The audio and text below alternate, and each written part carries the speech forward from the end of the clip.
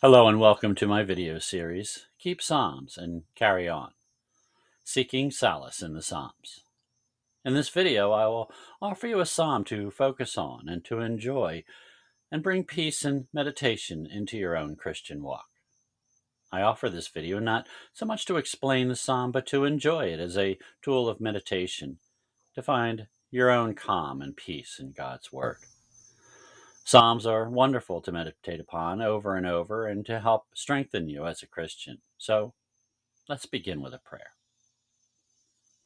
Our Lord and Father, we thank you for the many blessings you bestow upon us.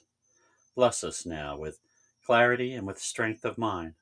Bless us with serenity and the capacity to know you and to feel your presence in us. Be with us now as we meditate upon the word that you have given us. It is in your Son's most holy name that I pray. Amen.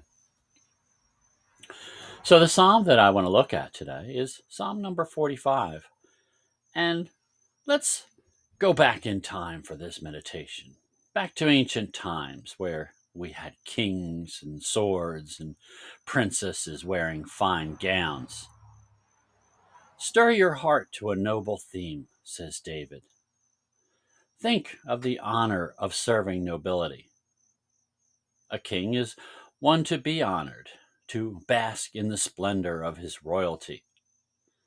Imagine yourself as the skillful writer, reciting your verses to the king who straps on his sword to his side, who clothes himself in majestic gear, who rides in the victory of truth.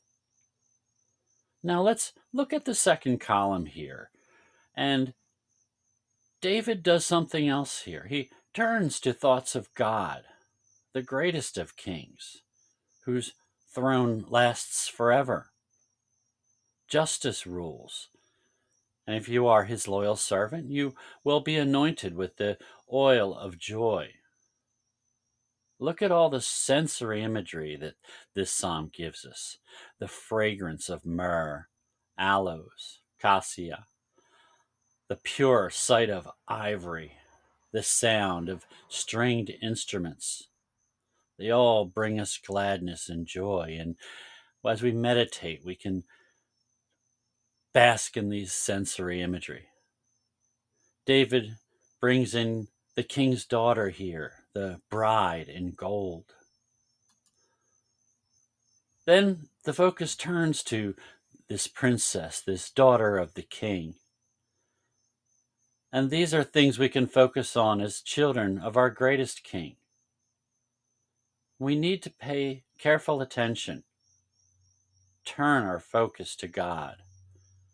Forget the earthly people. Forget your earthly house. Let God be pleased by the beauty you bring into the world. Look at all the things given honor to the princess who turns her attention when she gives honor to the Lord. I would be remiss to say if I didn't mention that this psalm is often looked at as a prophecy of the coming of Jesus.